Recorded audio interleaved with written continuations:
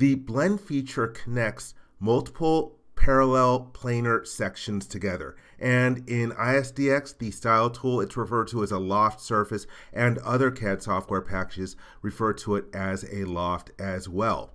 I'm working on the fuselage of an aircraft, and in an earlier video, I created a datum curve from an equation. I used that to make a parabola, and then I revolved it. And one other thing to note is that I'm using a special default template for aerospace. You'll notice that my different datum planes have been renamed to station, waterline, and buttline, and I have another video that explains how to make custom default templates as well. So let's get on and start creating a blend. To do that, you will go to the Shapes Overflow menu from the Ribbon Model tab, and I'm going to choose the Blend command. And here we have the interface, and I'm going to generate this not as a solid feature, but as a surface feature. And I'm going to sketch the sections. If you already had some predefined curves, you could use those instead. And let's click on the Sections tab, which is in red, and I need to define my first section. I don't have a datum plane for my sketch plane, so if I go to the far side of the ribbon, I have a drop-down menu where I can create an embedded datum. So let's click on the plane tool, and I'll select an edge from my revolve feature, and then click OK. And now resume the dashboard. And for my section, I'm going to click the Define button, and let's sketch on the datum plane that I just created. And for orientation, I want to view the other direction, and I'm going to have the datum plane called Waterline face the top of the screen. Let's click the Sketch button, and I'm going to go to my sketch view. And my first section is just going to be the same as my parabola that has been revolved. And let's turn off some of our different datums to reduce screen clutter. I could use the project command, but I would end up with the wrong number of segments that compared to what I really want to have in here. So I am going to go to my references, and I'm going to add in the edge as a reference, and then I'm going to create a circle centered on here, and I'm just going to let it snap in there. So that's good. And one thing about blends is you have to have an equal number of vertices per section. So to help me out in this situation, I'm going to throw in a couple of center lines and use the divide tool in order to break them up. So let's locate another one over here. Let's hit the dimension tool. I want a dimension from here to here, make that 30 degrees. And here to here, let's make that 30 degrees as well. And now we will use the divide tool, and I'll create segments here. You'll notice on one of the vertices there's now an arrow, and that arrow indicates what's called the start point. In other words, when it's going to connect the vertices of this section with the next section, it's going to start at that location. Be aware the direction that the arrow points does not matter. All that matters is which vertex it is on. All right, so that is good for my first section. Let's hit the check mark, and I'm just going to rotate slightly. Now for defining my second section, you could either locate it at a reference, like if you had some datum point or some other datum plane, you could locate it there, or you could use an offset dimension. And so for my next section, maybe I want it back here a distance of 96. Let's enter in that value, and then now I will click the Sketch button. And let's go back to our sketch view. And for my next shape in here, I'm going to use an ellipse. So let's go to the ellipse command, and let me turn on my datum plane visibility. And I just want to make sure I have in my references the datum plane that I want to snap to. Now let's go back to our sketch view. That's good.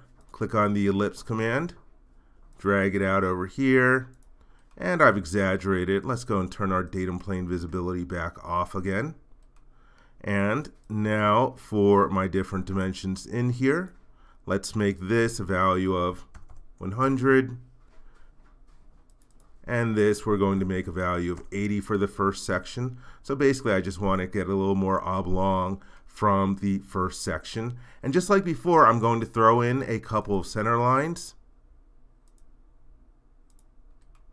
Let's go to our dimension command. And again, I'm going to make them 30 degrees off from the vertical reference. And we'll use the divide tool again. And I'm clicking on the different vertices. And now you'll notice that again we have that arrow on here. And you want to make sure the arrows line up. If your arrows don't line up, you're going to get some twist in the feature.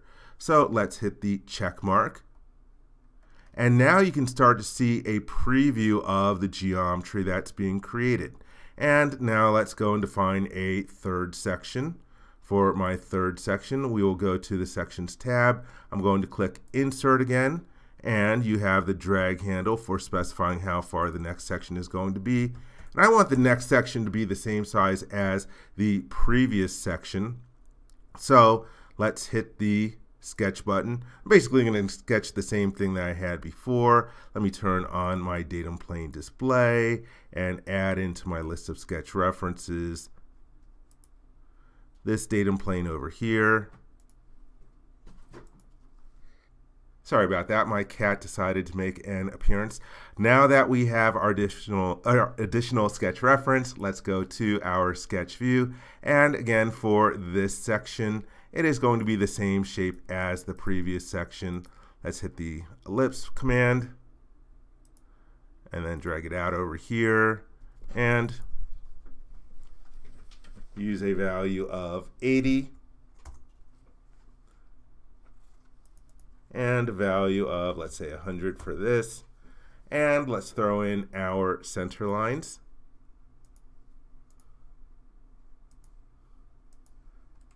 Let's use the dimension tool. Change this to a value of 30 and this to a value of 30. And again, we will use the divide tool and select the different segments. There we go. Again, we want to make sure that our start points line up. If your start point didn't line up, if it was on the wrong vertex, you could select the vertex that you do want to use and then right mouse click and hold and choose start point, but I don't want to do that. One of the other options that you have in here is a blend vertex. If you have an uneven number of vertices in different sections, for example, if you had 4 in one section and 5 in another section, you could define a blend vertex that would have 2 vertices in one section converge down to the one vertex in the other section. But I'm not going to change the start point. Let's hit the check mark.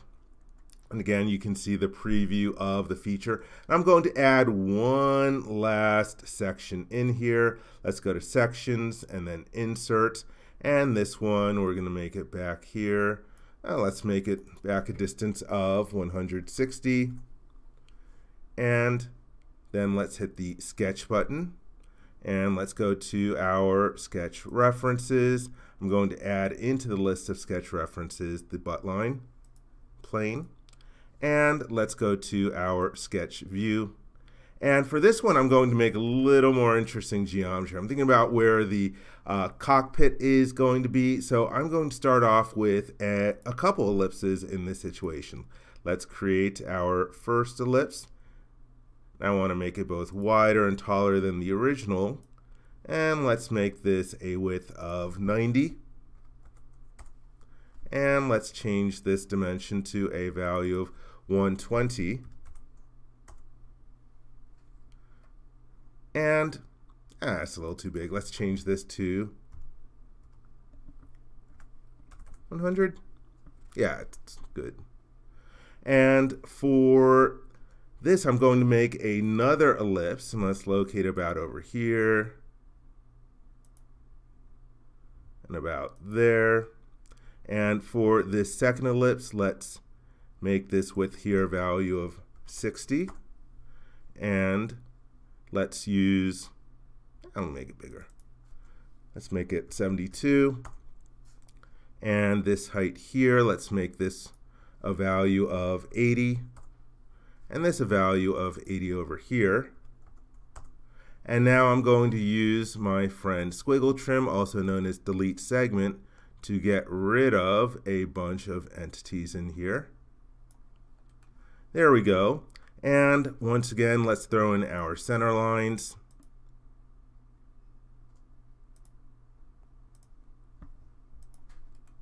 And let's put in our dimensions for the center lines. 30 and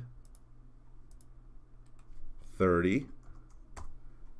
And let's divide our segments. Again, just so I'm having an equal number of vertices per segment. And this is a situation in which we have the start point on the wrong vertex. So let me select the correct vertex, right click, and choose start point. And you'll notice again the arrow is pointing the other direction. The direction the arrow points does not matter. That's good. Let's hit the check mark. And there we have our additional segment. And to show you what this looks like, let's hit the check mark. And so there I have the blend between the various different segments. And for some of the other different options in here, let's select on the blend feature and edit definition. And first off, if I go to the tangency tab, if your first and or last section is adjacent to existing geometry in the model, you can then make your section be dependent on that. So for example, if I go to the drop-down list, instead of having it free on the start, I could make it tangent to the existing geometry. And now it's highlighting one of the edges, and I'm going to pick the surfaces that would correspond to what it should be tangent to. And last segment over here. That's good. And so it'll adjust the geometry appropriately. Some other different options that you have in here is that you can go to, instead of having it smooth, in other words, putting a spline between the different vertices that it's lining up, you could choose it to be straight. And when I choose straight, you'll notice that the tangency tab gets grayed out. When you have straight segments, you don't have that control over the boundary geometry. And another option that you have in here is to cap the ends. Let me hit the check mark, and I'm going to hide my first revolve feature in here. And you can see that this looks like a solid feature, but with the capped ends, it just means that I have an enclosed volume in here. And if I edit definition, let's say I don't want straight segments between there, I go back to the options tab and choose smooth instead. If I go to tangency, my tangency condition had been wiped out, so I would have to recreate it inside of here. And so with that, that's how you can create a blend feature in order to take multiple planar sections and connect them to each other at the vertices. I hope you enjoyed this video. For more information, please visit www.creowindshield.com. If you learned something from this video, please give it a thumbs up. And if you like this video, please click the subscribe button to be informed when new videos are uploaded. Thank you very much.